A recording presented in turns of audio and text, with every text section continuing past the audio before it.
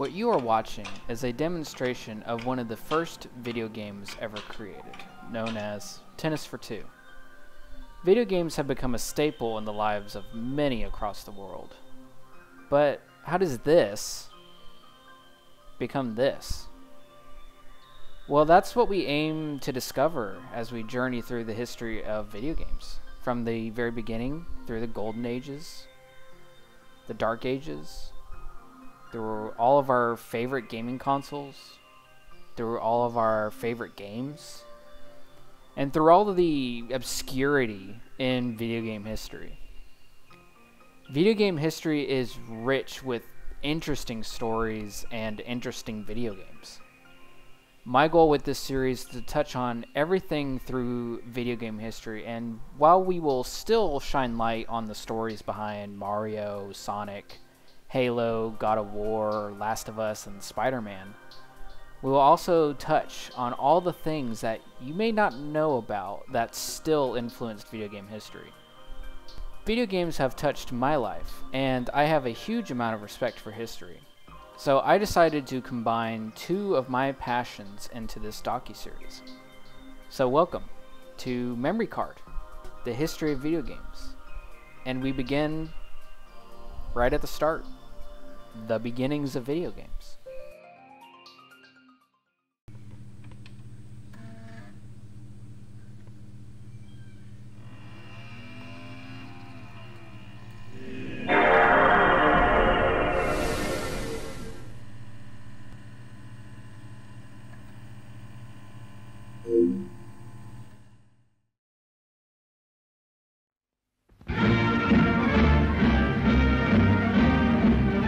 This was the World's Fair in New York on the day of the opening. 300 buildings covering over 1,200 acres. It is the biggest international exposition ever conceived and carried out by man. It has cost $155 million, and all the states in the Union take part in it. 60 nations are represented. They expect to pass 60 million visitors through the gates before the fair closes. On the opening day, there was an estimated attendance of 500,000. The fair was opened by President Roosevelt. I hereby dedicate the World's Fair, the New York World's Fair of 1939, and I declare it open to all mankind. The fascination with television technology began about April 30th, 1939, when visitors of the World's Fair in Queens, New York were mesmerized by screens showcasing President Franklin D. Roosevelt, who opened the fair. The 1939 New York World's Fair is both the entry point for the history of television and video games without really knowing it. This was also the first time a United States president appeared on a television broadcast. Thomas T. Goldsmith Jr. was pioneering television technology during this time. The screens showcasing the president's broadcast were created by Goldsmith's boss, Alan B. Dumont. Although Dumont was an important figure on creating the foundation for televisions, this story is about Goldsmith. Goldsmith was born in Greenville, South Carolina on January 9, 1910. He was building crystal radio sets as a teenager. He went on to graduate from Furman University in 1931 and received a PhD in physics from Cornell in 1936. At some point, he teamed up with S.L. Ray Mann to create the first video game, or at least what I consider to be the first video game. It's often debated. In 1947, the first video game was created. Although not a catchy name, the Cathode ray tube amusement device is considered the first interactive electronic game. It was created by Thomas T. Goldsmith Jr. and S.L. Ray Mann using analog electronics and cathode ray tubes. So to kind of attempt to describe what cathode ray tubes are, I'm hoping I pronounce every single one of these following words. But cathode ray tubes are described as vacuum tubes that produce images when its phosphorescent surface is struck by electron beams, and this is according to Britannica. They were originally used for oscilloscopes, I'm guessing that's how you pronounce that, which were used to display electrical signals and how they change over time. Engineers often use these to measure electrical phenomena to test, verify, and debug circuit designs. The Cathode ray tube amusement device is described as a game of skill in which a player sits or stands facing a cathode ray tube, a CRT video screen mounted in a cabinet. Goldsmith and Mann designed the game to resemble a World War II radar display, but with airplanes or some other targets painted onto a transparent overlay, since this invention preceded the era of computer graphics. The game works by a player turning a control knob to position the CRT beam on the screen, which appears as a dot. This dot represents a reticle and is used to hover over airplanes until it overlaps, and by pressing a button, the player fires at the airplane. If the hit lands, the CRT beam defocuses to simulate an explosion. So not only was this the first ever video game, but it was also the first shooting game. For another staple in video game history, we have to go back to 1938 and look at the life of one Joseph Cates, who at the time was 17 years old when Nazi Germany invaded his hometown of Vienna. Cates fled to Italy and hid from the Nazis on the floor of a Venice gondola. He'd write to Popular Mechanics that the experience turned me from a boy into a man. After Cates was sent away from England to Canada and had to stay in an internment camp per the policies at the time, he studied for a high school equivalency exam that ranked him a top student in all of Quebec. After being released from the camp, he moved to Toronto and worked on radar and radio tubes, optical components for periscopes, and gun sights. Eventually, he joined the University of Toronto's Mathematics and Physics program. Later on, Cates and Alfred Ratz led a team to build the University of Toronto electronic computer. It was among the first computers in the world. Cates would eventually invent the Adatron tube, which he said it was designed especially to do a binary addition all in one tiny tube, replacing a network of 10 interconnected ordinary radio tubes. A very revolutionary development at the time. Cates was also the creator of the next video game that we're going to talk about, named Bertie the Brain. The Canadian National Exhibition was the birthplace for Bertie the Brain in 1950. The game was essentially a giant tic-tac-toe game with the computer using binary notation to calculate its moves. It was said at the maximum difficulty Bertie could not be beaten. When someone lost to Bertie, the screen would light up "Computer Brain Win," and what was essentially the first game over screen. We had long lineups from day one, Cates says, of both visitors wanting to play and visitors just wanting to gawk. While Bertie the Brain was proving to be a difficult challenge in Canada, Nimrod was making its rounds in the United Kingdom. It was 1951, and the United Kingdom launched the Festival of Britain, and John Bennett proposed having a computer at the Exhibition of Science in the festival for the British computer company Ferranti. This computer would be designed to play Nim. It's a parlor game where the goal is to be the last person to remove a match from a pile of matches. The idea for making a computer capable of doing this came from an electrico-mechanical machine called Nimrod during the 1940s World's Fair in New York.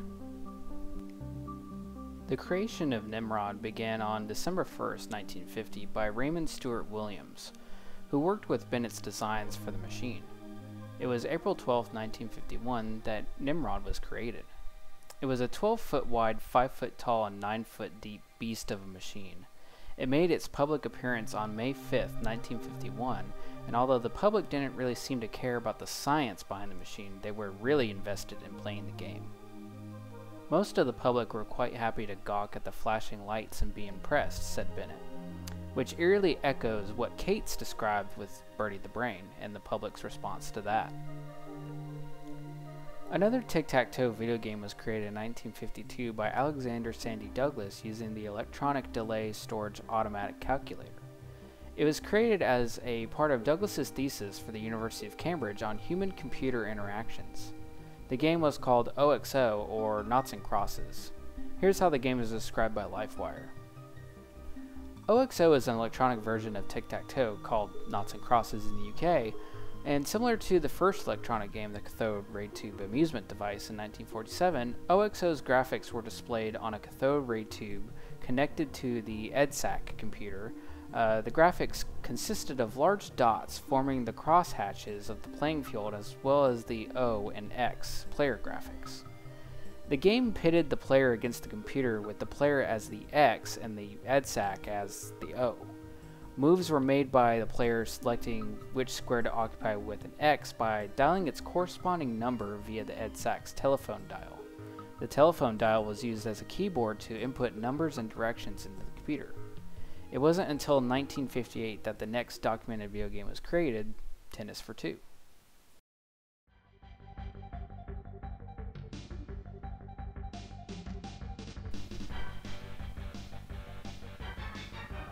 It was October 18, 1958, during the annual visitor days at the Brookhaven National Laboratory. Visitors waited in line eagerly to play the electronic tennis game. It was created by nuclear physicist William Higginbotham. The idea for creating something so interactive was due to Higginbotham realizing how most science exhibits are the opposite of interactive or fun. Thus, he thought it might liven up the place to have a game that people could play, and which would convey the message that our scientific endeavors have relevance for society, he said. The Brookhaven National Laboratory describes Tennis for Two as this. Visitors playing Tennis for Two saw a two-dimensional side view of a tennis court on the oscilloscope screen, which used a cathode ray tube similar to a black and white television tube. The ball was a brightly lit moving dot and left trails as it bounced to alternating sides of the net. Players served and volleyed using controllers with buttons and rotating dials to control the angle of an invisible tennis racket swing. Spacewar is another juggernaut in the early history of video games. It came about in 1962, created by Steve Russell using MIT's DEC PDP-1 minicomputer to create a simulation of a dogfight in space, like something you'd see in Star Wars. Spacewar was a two-player game which controlled spaceships that launched torpedoes at each other while circling the sun, which created a constant threat of being pulled into it thanks to gravity. It was amongst the most popular games across the world, and it was also amongst the first coin-operated games and inspired Nolan Bushnell to try and replicate its success with Computer Space. After that didn't quite succeed, he, went on to make a video game called Pong, and that whole story is going to come later. The 1960s then saw several different computer games being created, including 3D Tic-Tac-Toe that was created by the International Business Machines Corporation, IBM.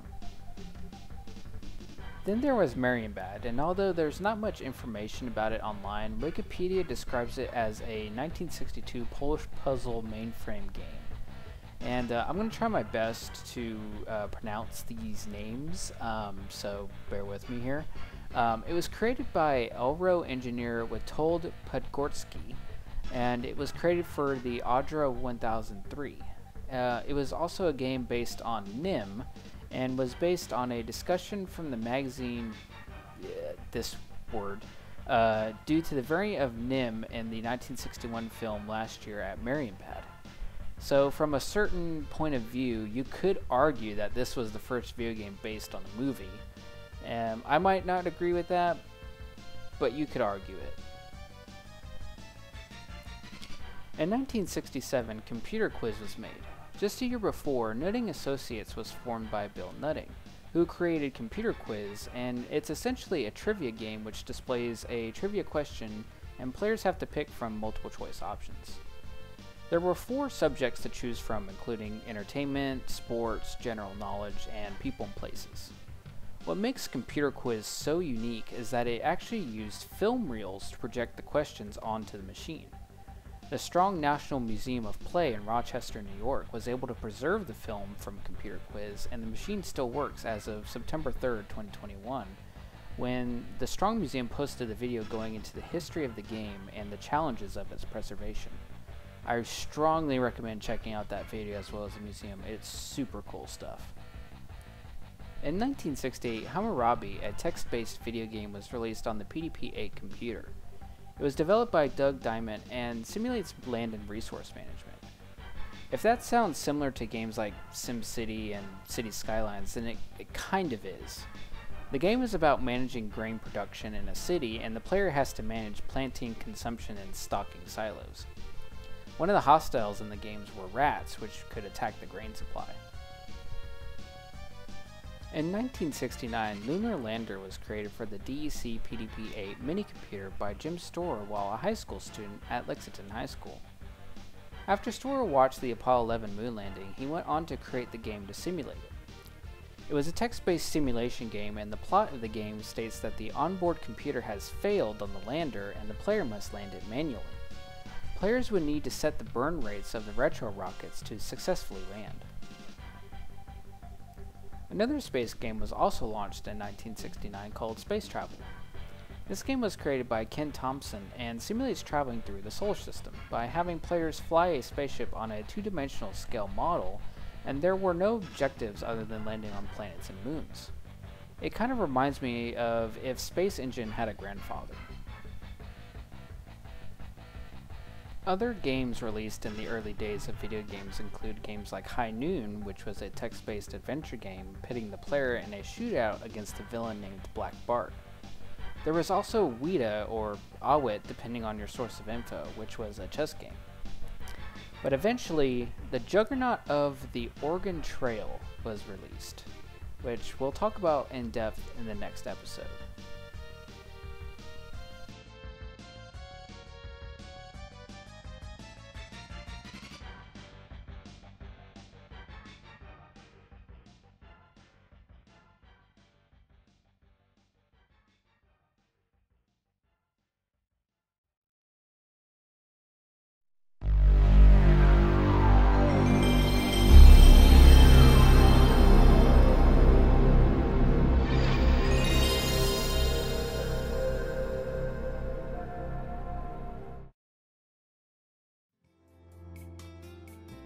And although I would love to go on to talk about the Oregon Trail, I think that is going to have to be dedicated to its own episode just of how big it is. So with that, that concludes this episode of Memory Card. This was really a lot of fun to work on and research on through all of my blunders and recording and whatnot. To all of my sources, they are cited in the description, and after this outro, I highly encourage you to check out all of these sources, read all of these stories, and watch all these videos to give them the love they deserve. I could not have made this without any of them. I'm just one guy with a passion for video games and history. I'm given the complicated nature and timeline of video game history, I'm sure I will make mistakes. I probably made some in this video. So just let me know if I made any. Provide some feedback. Greatly appreciate. Just want to make this a great educational, entertaining series. So regardless, I hope you found this interesting. Hope you learned something. Hope you were entertained. And I will see you next time to talk about the Oregon Trail.